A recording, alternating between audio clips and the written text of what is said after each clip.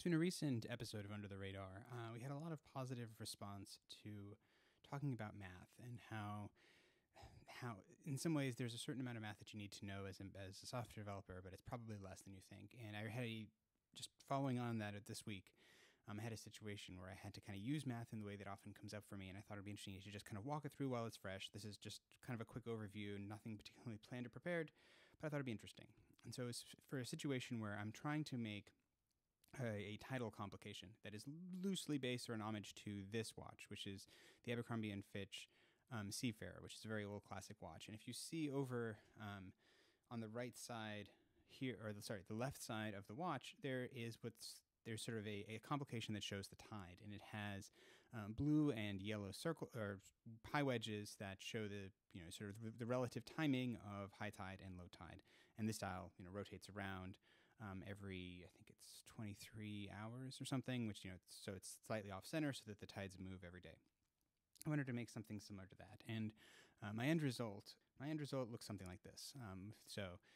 It's not quite the same, but it's a similar kind of concept. I have an orange wedge that represents the low tides, a blue wedge that represents the high tides, and then rather than having the disk move, I have those aligned to the hours of the day so that midnight is always at the top, noon's always at the bottom, and you have a hand that moves around. But for the purposes of this, there was an interesting problem that I had to solve with math that I thought would be kind of a good thing to walk through.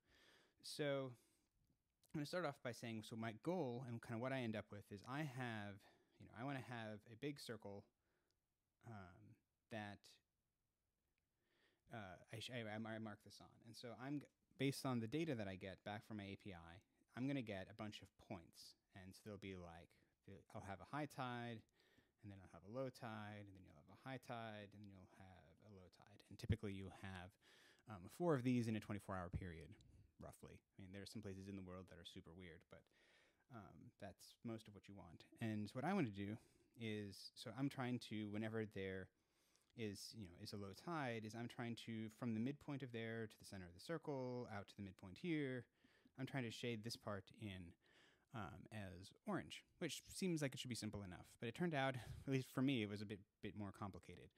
That's because, so I can relatively easily work out the angle for each of these points.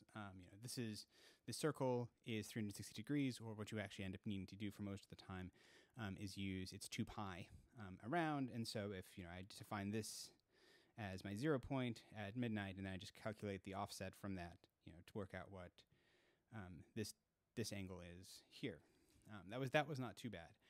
But what was tricky though, and so let me just quickly undo a bunch of those strokes so I can show this be cleaner, is working out what point this is here turned out to be actually really nuanced and annoying, because averaging degrees or angles is really hard because they wrap around 0. So if you have a point here, if I'm going to do it in degrees because radians hurt my head, so say you had a degree here that was 359 and one here that was 1, the average is 0, which is weird. And I tried a lot of different ways to do that, and I kept getting it wrong. And I don't know why I got it wrong. At some point, I just moved on because I started feeling foolish, and I don't like feeling foolish. So instead, I took a look at this, and I was trying to realize, is there another way that I can do this math? And it turns out there is. And so this is the thing that I wanted to kind of show here. So first, let me just clear off a little space. We're just going to focus in on this top part here where this part that I'm trying to look at. So the first thing I did is I'm going to calculate this high and low point as x and y coordinates. And to do that, the formula that I've now just memorized is that you'll end up with, the x coordinate of something there is going to be the center x, which is, so if this is the center of the circle, you're going to have that. You're going to add to it the radius, and you're going to times it by the cosine of the angle. So in this case, it's this angle is theta in this case. And for the y-coordinate of this, it's all the same, but instead of doing the cosine at the end, you do the sine of the angle. So it's center y plus the radius times the sine of the theta, and that'll give you the x and y coordinate of your point that I'm interested in here.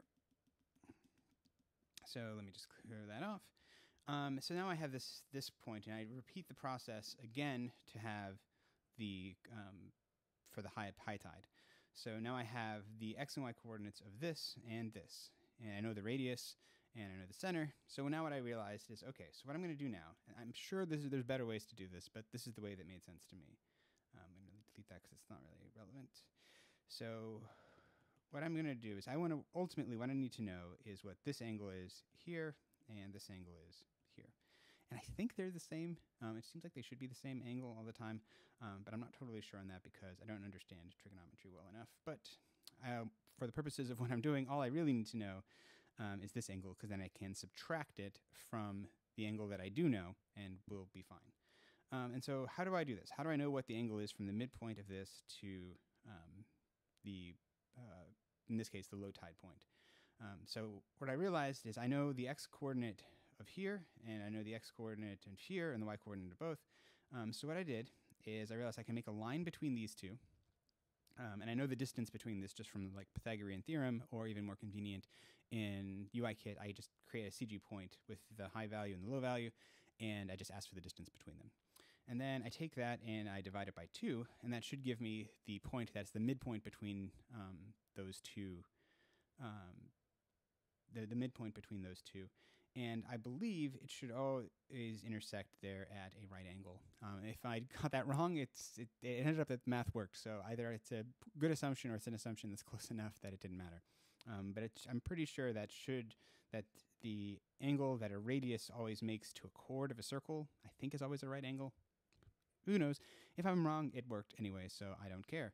And then, so now I have this nice little triangle here. And I'm trying to get the angle of this, and I know here, I know the length of this segment here, the hypotenuse of this triangle. I know that this is just the radius. So I got that. I know that the length of this here is my distance divided by 2. So if all this is my distance, this is half the distance. And what I want to know is this angle here. And so sounds like, okay, I got a right triangle, I got some things. What do? Math is fun. And I look at this diagram here, which I've probably looked at this triangle 100 times. You'd think I'd learn it, but it turns out I can't.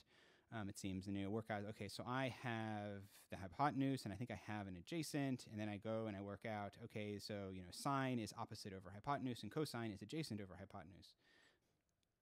So if I come back here, I have looks like so if this is my angle, so this is the opposite over the hypotenuse is what I have.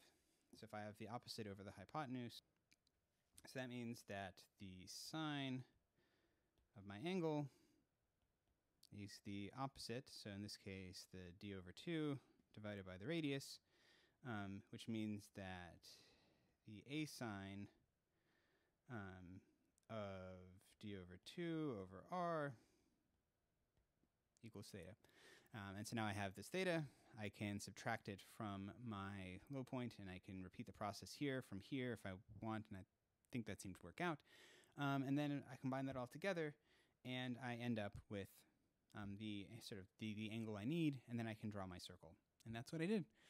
So I just thought that might be an interesting kind of example, a little bit messy. Obviously, my handwriting's awful, but just kind of showing how I end up using math to do this kind of thing. And, then it's just a question of once I have this angle and I have this angle and this angle, I go through and just draw the relevant arc, because, I just use this core graphics call that, I move my UI Bezier path to the center, and then I add an arc from, the start angle to the end angle, and then I close the path, and then I shade it all in. And we're in business. Hope you enjoyed that. Hope you thought it was interesting. Bye.